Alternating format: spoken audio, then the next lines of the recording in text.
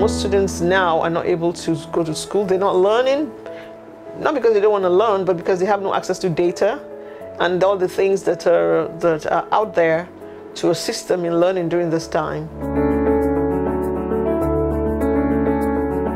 Currently, the NGO arm is hosting a conference, educational conference, coming up August 20th on webinar. It's going to be on Air Meet. It's in collaboration with the American Embassy's the Smart Kids Club, a technology organization in the US that's going to be introducing an app.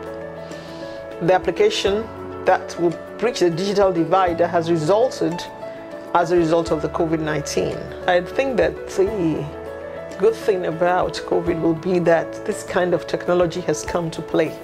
And the key factor is that it encourages students' literacy and numeracy skills, which really is very core to education, basic education.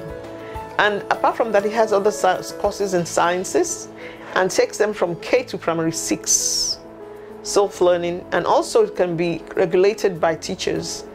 It's a technology that will be explained and introduced at this conference that anyone who has a stake in education needs to be on that platform.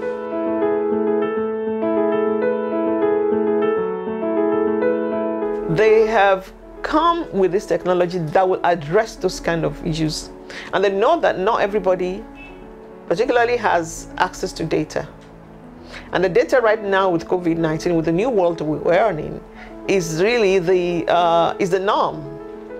So, but we cannot say because it's the norm, education will not take place.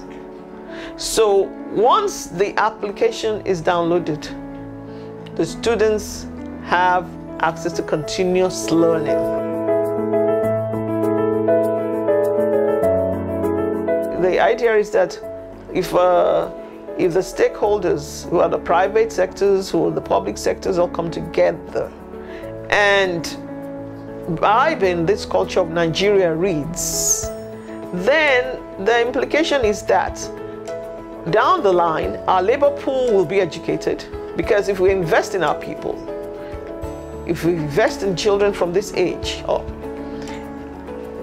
poverty will be at least down, unemployment will be down, because at least they will have some skills that they can at least can be useful to them and the community.